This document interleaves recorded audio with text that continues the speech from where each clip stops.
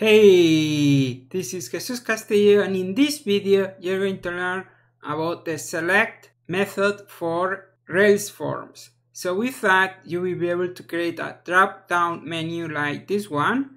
You see I have a database with cat names, and I have this drop-down where you can pick one of the cats using their name, and then we can make this our favorite cat or whatever you want to do.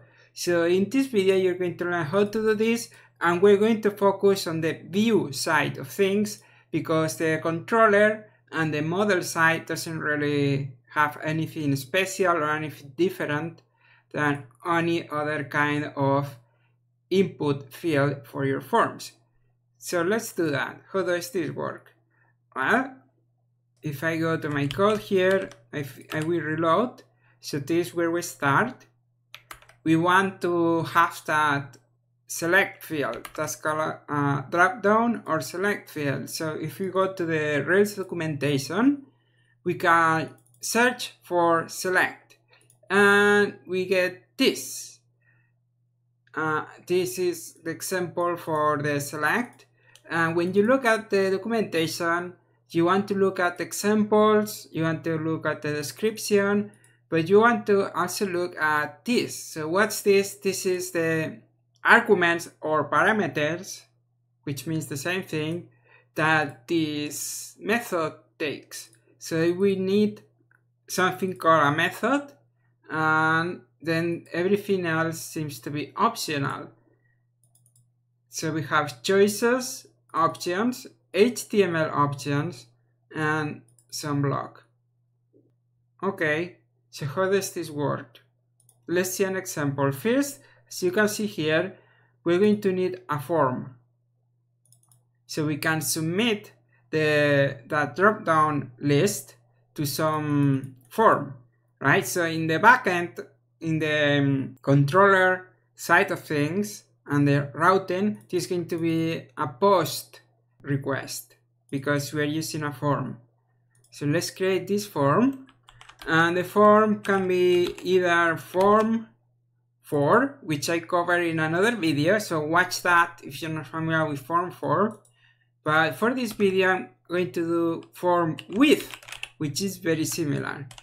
Now someone asked in another video, this is a bit of a tangent, but it's related to what we're doing. What's the difference between scope and model when using form with? Well, model, you're going to have an actual model. So if we had like a cat model and we assign this from the controller, then you will use model. But in this case, I'm using scope because then I don't need any particular cat to associate this drop-down menu with the cat, right? We don't have a particular cat, so I'm just going to create a scope, and the scope is when you don't have a specific model that you're working with, but you still want to create a form. So we're going to create a form. There it is. Then inside this form, what do we do? Well, here we say F for form, and then select. And what do we need next? Well, in here we need the method. What's the method? The method is whatever we want to name this. Okay, so this is what I mean. If we want to work with the ID of the cat, so in the controller we want the ID that we select, then that's going to be the ID. You will see what this really means when we finish. Okay, so we want the ID, but what are we going to actually show to the user? We're going to show the names of the cats. So to do that, we need the other piece, the choices, right there. So for the choices, I'm going to get my list of cats, which I have from this index action. And here I have to do something. I have to map. I have to take each cat. I'm just going to call that C, I want, let's start with the name and the ID. Okay, so in here I'm creating basically a multi-dimensional array where every element is going to be another array with two elements. So that's going to be the cat's name and the cat's ID. And let me show you what that looks like. If I go in here, you will see this is our drop-down menu, right? It shows the names. We could also show the IDs.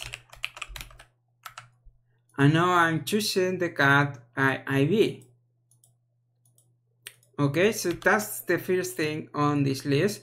The second thing is what we're going to submit to the controller. And that's related to this. Okay, so let me demonstrate how that works. Let me go back to name. Going to reload. Also, we need a button so we can submit the changes. So we can submit our choice of whatever we have here. So the button is going to be very simple. It's just going to be F submit. So that's going to create a button. And now watch what happens. I'm going to open the web developer tools. And I want to use the network tab. So you see there are many different tabs. We have inspector, console, debugger, network. We want to choose network. And the network tab, what it does, it shows you everything that your browser is doing. So every file that the browser is requesting, every AJAX request that your browser is doing, everything that your browser is doing at the network level. So all of the communication between the browser and the server, you can see it in this network tab. So this is very helpful because you can see things like what's happening with this image that's not loading. Well, you could see it here. Or is this file loading or not loading? You will see it here. Or what happens when I click on this button? We're going to see that here. And that's why I open this. So when I choose one of the cats, I click Save Cat. This is going to submit the form. But by default, see, method post. By default, what happens with for with is it does a remote request. So it does a request via JavaScript before reloading this page. Then we can see the request here says status 200, so it worked, everything worked correctly. The method post, and we can see XHR. That means it was submitted by a JavaScript request. Now you can click on this request to get more information, more details, which is this panel that we see here. So this panel has a lot of information. You don't need to understand all of this, so don't worry about that. The important thing to understand here is, of course, we want to know if it works, so 200 is good. We want to know the kind of request we are making, and we want to know to what URL we're making the request, right? Besides that, we also want to know what happens, what data was actually sent to your Rails application. And we can see that in this params tab, right? So I'm right now on the web console, which you can open in most browsers pressing the F12 key. And there are other ways to open this panel. Then you open the network tab, and then you choose one of the requests, go to params tab. And this shows you exactly what is being sent by your browser when I click this button, exactly what's happening. And this is very helpful, right? Because you can see exactly what's happening, what's the result of this code as the user works with it. So you can see here two things that are very important are a direct result of this line of code. One of them is this ID, and that's why I said that this will make sense later, because this ID is a name. Basically, it's a name, and it's this name right here. You see it says cat, then square brackets ID. So that ID that we're talking about is this, and this is what is going to be shown in the params hash in your controller. So you're going to be doing params require cat, and then your actual parameter is going to be ID. Okay? And this changes if we change this.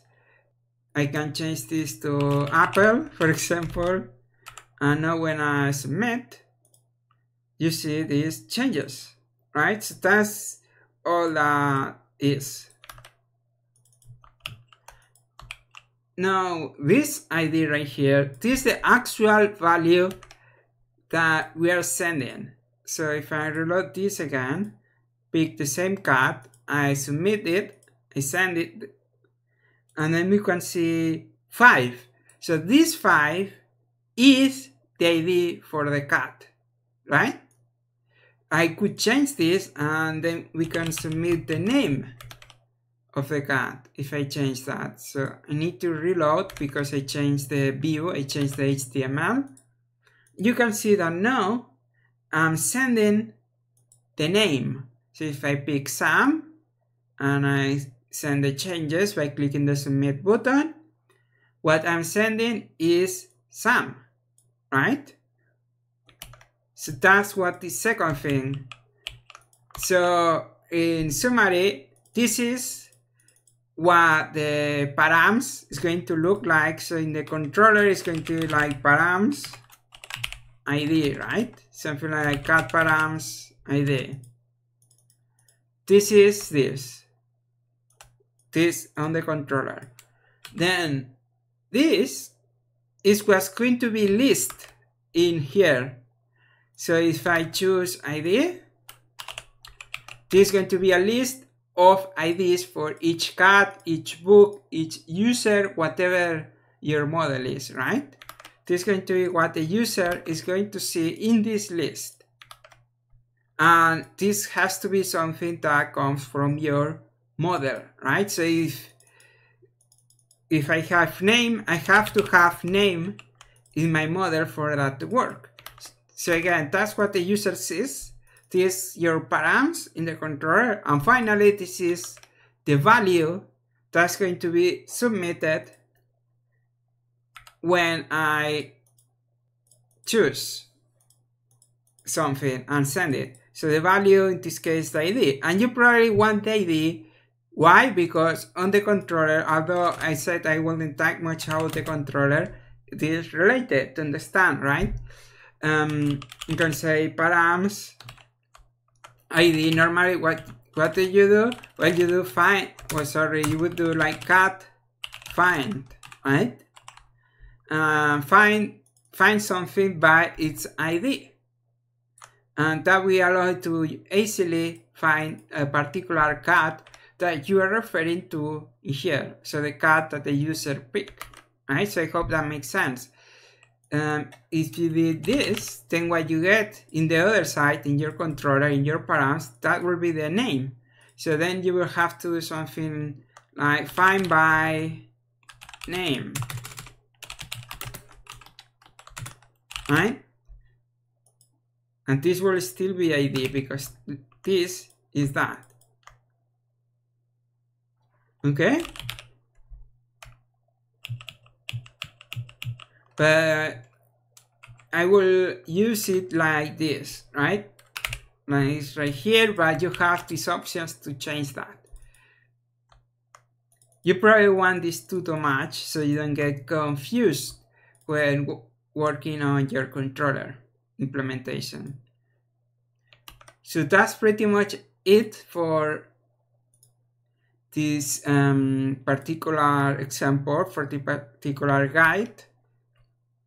And this is how you use the select form element in Ruby on Rails.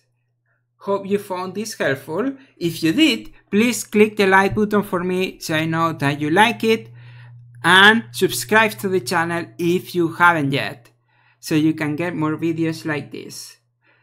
If you want to keep learning, watch more videos right here in this channel right now, so you can keep improving your Ruby skills, and visit my website rubyguides.com. Thanks a lot for watching. I will see you in the next video.